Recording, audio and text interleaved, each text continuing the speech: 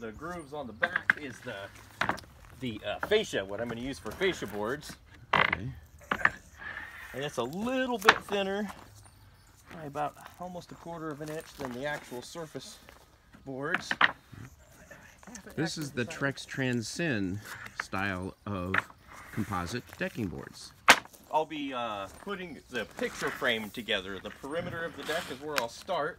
Basically, I want to put the perimeter of it, the picture frame together, so that I've established my layout and I can decide if I have to cut one piece of Trex narrow, because things tighten up across the width, that I could put that up against the wall of the house, closest to the house, so that you've got full boards all towards the outside. But my math should be correct so that I don't have to trim one down, but even with the consistency of the hidden fastener spacers, sometimes things can grow and move a little bit and you might have to trim a little off of a board. So it's always nicest to have the trimmed one pushed up against the house so it's hidden in essence. What do each of these boards cost? About 60 bucks a piece. Wow. 60 bucks a piece. Completely finished, so, and you never have to seal them again. Yep, you don't have to worry about it. Put them down and you're done. You can wash them with a pressure washer. The first generation Trex was this composite finish on both sides, and then they dyed it. So it was colored and it was a pressed composite. And over time, the sun would erode that stuff, and it would start to flake off and delaminate, and then if you pressure washed it, it would just tear it up. But the newer generations of Trex have a PVC veneer on the top of it that's about a 1/16 of an inch thick. So it's pretty much impervious to sun damage, and you can pressure wash this stuff happily without any consequences. So as the wet season rolls in and dirt settles on it in springtime, when it's all dirty looking, you just go over and spray it off with the hose and you got a brand new deck again. Fantastic.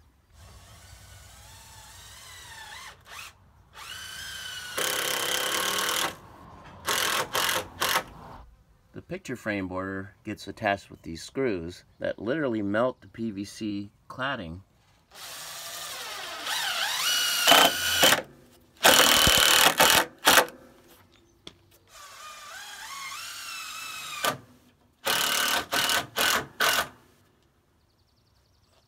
Leading edge of the outside picture frame establishes where the boards go in the deck.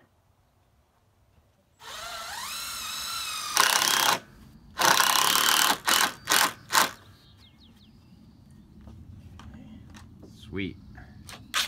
Parallels. I'm going to picture frame this in, and I've got about a 1/2 inch difference from this side to be parallel, and then about 3/8 of an inch difference this way. So I'm going to compensate by trimming my picture frame, so I'll have the cut edge in here facing the tile edge of the picture frame, and I'll be able to adjust it so that the rest of the decks, everything squares out, and it'd be difficult to notice.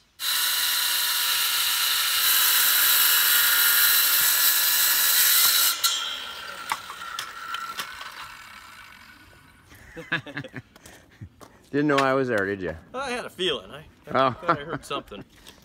Oh, the picture frame is coming along. Looking good.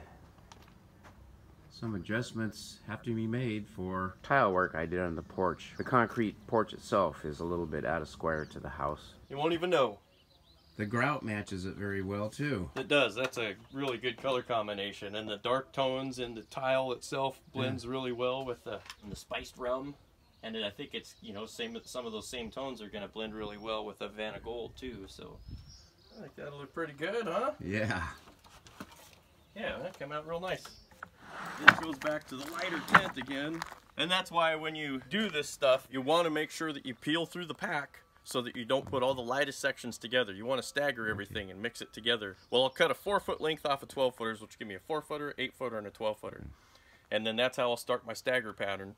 And then I'll make sure that I utilize these tones to transition all together throughout the deck, so that it looks, so that you don't have you know, start with light pieces in one spot, then dark pieces, and then light pieces. You want to blend that stuff together. It looks natural rather than just thrown together. Yeah. But anyway, there should be two colors here. The darker for the picture frame and the lighter for the main decking. And it does look like three colors, but when you go to the other end, you see that there's a variation that perhaps they're just flipped around and they'll be the same. A variance in shade. Half of the stack is a little bit darker toned, and then half of the stack is this lighter tone.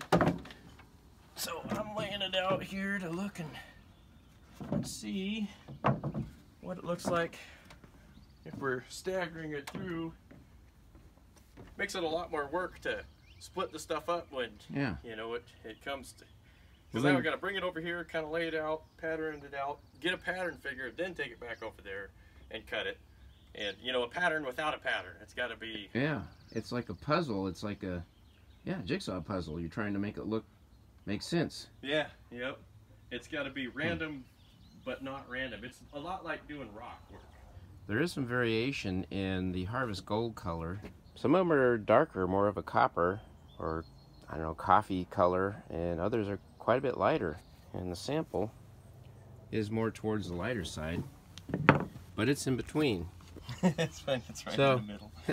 The strategy here by Chris is to alternate the darker ones with the lighter ones as if they were naturally part of a group of boards that are cut that oftentimes are different color. 6 more dark ones than light ones in the pile. Actually, it's like 2 different colors of product in the same package as one product, Harvest Gold. It kind of spoils the whole effect of the deck design using the darker color as the picture frame around the outside. These stacks of boards were wrapped in the same package marked Harvest Gold, yet they don't even look like the same boards. And some were so filthy we had to wash them off with soap just to even tell what color they were supposed to be. That's unacceptable. Oh yeah, that's pretty remarkable from here, yeah. Those 2 on the end here are labeled as the same product, Havana Gold, but there is a huge difference in the color. So we've decided to reject the inconsistent coloration of the Harvest Gold Trex Transcend decking. At the very least, we want consistent colors so that the design looks the way we had envisioned and the way that we had purchased using a sample piece.